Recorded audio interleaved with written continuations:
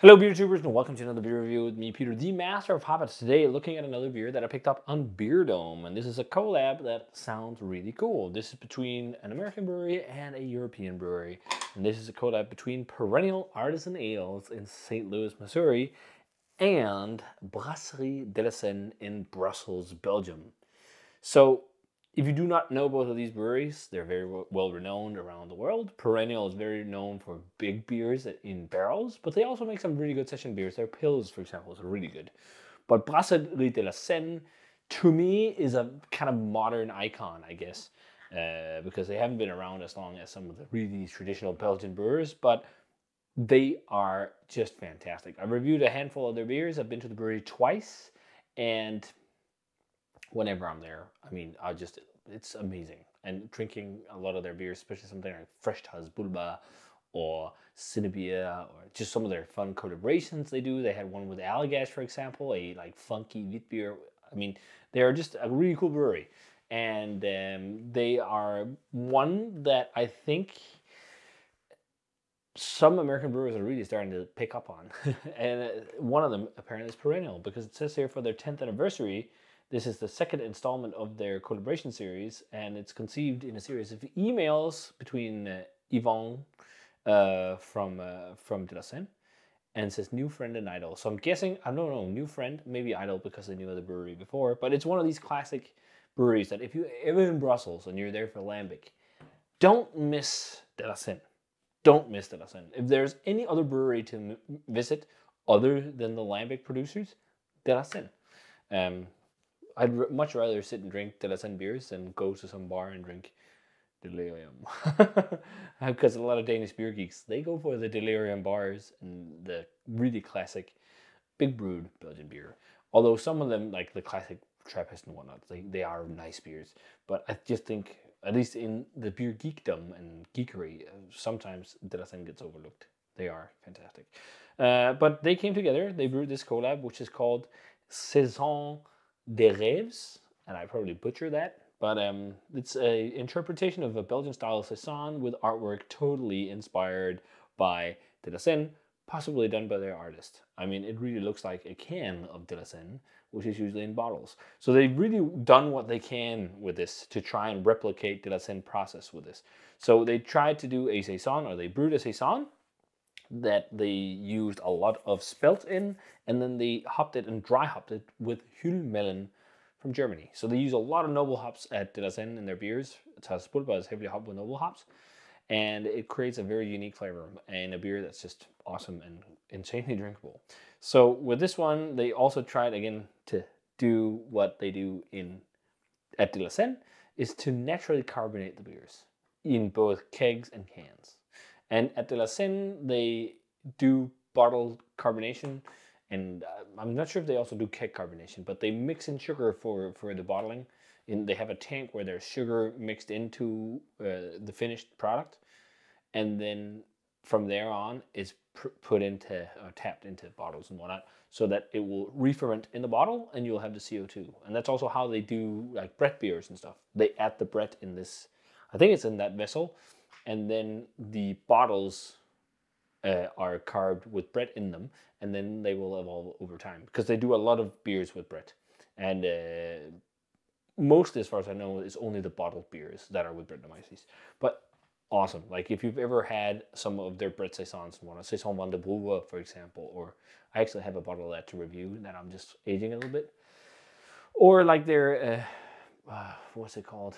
There's a saison as well with the Cantillon lambic in it, which is really good. They make a lot of stuff that is just awesome with Brettanomyces. Even a Brett Porter, something you'd ever hear of. But I'm looking forward to this one. Hüllmelon is a pretty cool hop. They say themselves, it's quite funny. They say it tastes like freshly cut grass after a light rain of cantaloupe chunks. So, yeah, playing on the fact that Hüllmelon is supposed to have melony flavors. But let's check this one out. So Pour is a pin bright yellow color, lots of CO2, and then a fluffy white head that's died down now. Not hazy, but I'm pretty sure it will be if we pour the rest of the can into the glass, because it's naturally carb in the can. 5.2% alcohol, and I think they brewed this summer. But they gave it a fairly short shelf life, and I'm guessing that's because of natural CO2 in the cans, maybe. But yeah, it looks nice. Let's check out the aroma. And also, before I check out the aroma, a massive thanks to Beard Elm for this beer, because that's where I got it. So check them out. Link for this shops down below. I could smell this already now, but yeah, that is got De La Senne written all over it. De La Senne is so funny because it's one of those breweries that like it has its own style, and that's so hard to come by these days. Like, there's a lot of breweries, they've taken inspiration. Like, I think there is it some beers? Oh, there was some beers that are inspired by a lot of classic Belgian. So was the Ranke XX Bitter was the inspiration for some, I think, other beers, whatever. But it's like you can smell when you're drinking a beer from De La Senne. It's like, oh, this could be a De La Senne beer. And this really smells like a beer where I'm thinking, this smells like a De La Senne beer. Like, it's dry, massive like Saison characteristics, but also massive amounts of hops.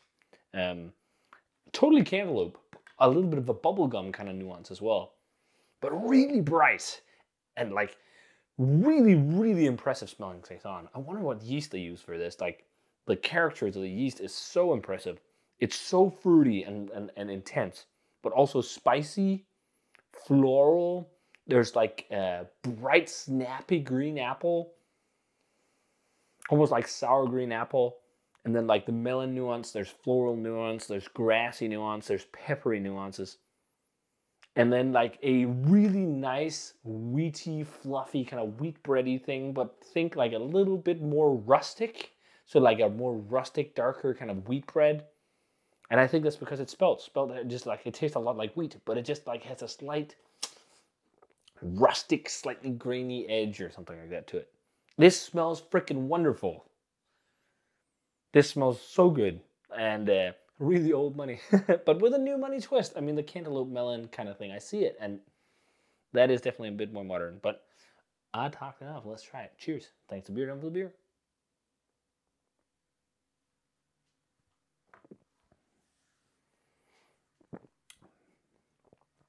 That has so much De La Senne DNA.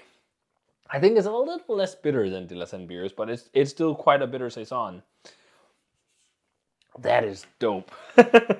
That is dope. This is really a brewer's kind of beer as well. Like, if you give this to a brewer who brews like a lot of hazies and stuff like that, like a lot of times when you go to festivals, a lot of the brewers, they want to drink pilsners.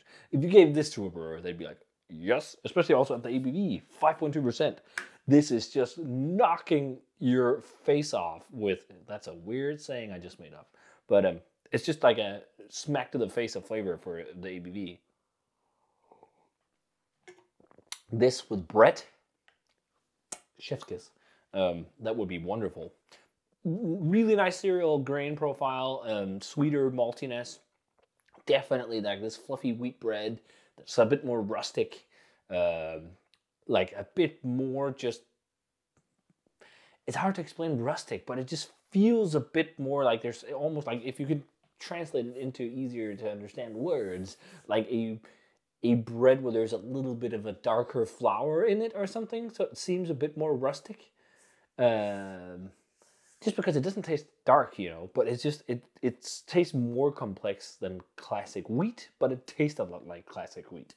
And then like usually spicy, bitter profile, which is totally the De La Senne way. High carbonation, quite clean like profile. Like, there's a lot of yeast characters and whatnot, but it's not like, it doesn't feel like dirty with like yeast or anything. It's just like really vibrant and like popping it in your face. I wish I could have shared some cans of this with my boss, Frederick, because he loves De La Senne and he would love this. Perennial, if you watch this, please do a Brett version of this. But yeah, the cantaloupe kind of flavor is there. It's floral, it's bitter, it's grassy. That snappy, sour green apple also persists, which is really nice. There is a little bit of like a pink peppercorn type flavor. There's a little bit of like, almost like the floral nuances you get of a Sichuan peppercorn or something without it being bitter. And I think that's just crazy phenolics from yeast. It's like a plethora of peppercorn, like a symphony of complex peppercorn flavor, which is really nice. And it must be phenolics because I don't think your melon has a lot of that kind of character. I really just want to crush this. Like, this is such an awesome beer. And it's totally a beer that I think is, like, if you really love modern craft beer, you might be put off a bit by this, but like, drink a few saisons, go through the classics, and then try this, and try some De La Senne, and I'm sure you'll love it with time. It's also somewhat approachable, I think. I mean, the melon flavor there makes it more approachable. This is awesome. I love this. I wish I had more. This is, for me, 93, 94 territory. Like, this is making me think I need to drink more Saison. And just like classic Saison without Brett or like wild bacteria and whatnot. Because it's really good. And it's a really unique character, and it's really drinkable, and it comes in a low ABV package, which is also awesome. Like, drinkability and sessionability beer with lots of flavor is just awesome and hard to do. Heavily carved, but it really suits it. Yeah, I think a 93, 94, something like that. I fucking love this. And I did not expect to love it this much. This is one of the coolest, like, American collaboration beers from the states that I've had in a long time, where it's a collab with a European brewery. Just because, like, it's something you don't see that often, and it just also really nails the character of De La Senne. Again, drink this blind, you'd be like, oh, is this a De La Senne beer? Or maybe not blind. I'm not sure everyone would pick that up, but there's just so much De La Senne DNA. So if you guys had a chance to try Saison de Rêves from Perennial, let me know what you thought of it. I'm pretty sure this would still be available on Beer Dome because it's a Saison. So people are going to be like, yeah, next. This should sell out quickly in my mind because this is fantastic. So yeah, if you guys had this one, let me know what you thought of it. As always, remember to comment, subscribe to the Facebook fan page and Twitter and Instagram. Give the video a thumbs up if you enjoyed it. Ring the bell for future notifications about videos and beer reviews. And I'm going to say cheers and see you guys in another one of those beer reviews. Cheers.